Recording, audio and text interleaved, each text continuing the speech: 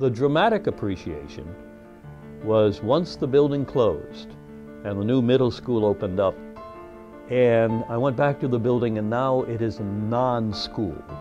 It's a closed school. It's an empty casework of what it used to be. I was struck by the beauty of the building, and I was concerned about what is going to happen to it.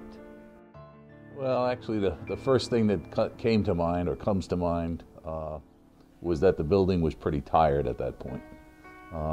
It needed to be replaced. So I just kind of, being a young kid at the time, I just kind of remember the building being very old and worn. Generally, although young people are the same, they're separated by the music they like, the clothes they wear.